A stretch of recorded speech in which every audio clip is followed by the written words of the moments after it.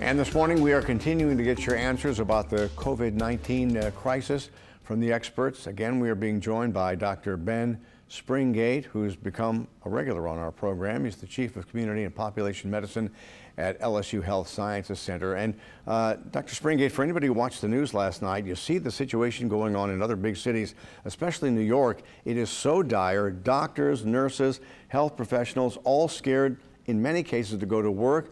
The hospitals are being overfilled with people. Is that what we're going to have here, possibly? It's a good question, Eric. We know from the governor's projections and the projections of our leaders here in our region that we do anticipate that we're going to have very high numbers of patients. His projections, I believe he stated, were that we're going to have more patients than we will have ventilators, and that will be effective as soon as April 5th if the current numbers hold up. So that's only a few days away. And he also stated yesterday that our number of hospital beds in our region here in New Orleans and Metairie area will be exceeded by April 12th, according to the current projections. And also, we just said on the news that a number of masks and more ventilators are on the way. Is it enough? I mean, there were a couple of doctors up in New York saying that all the doctors in their hospital were wearing the same gear for the whole day, not cleaning it or changing it between patients. Right. We are hopeful that we're going to continue to get adequate supplies of this critically important PPE, which saves lives.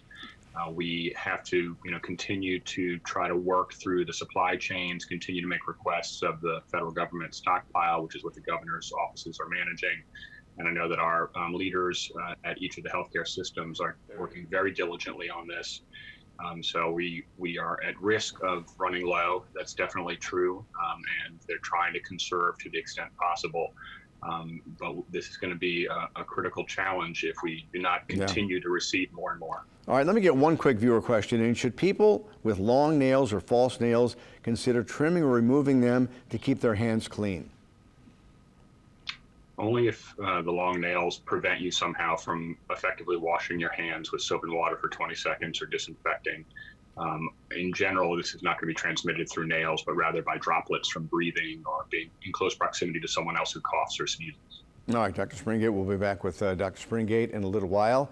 If you have more questions about the coronavirus, you can text us a question at 504-529-4444.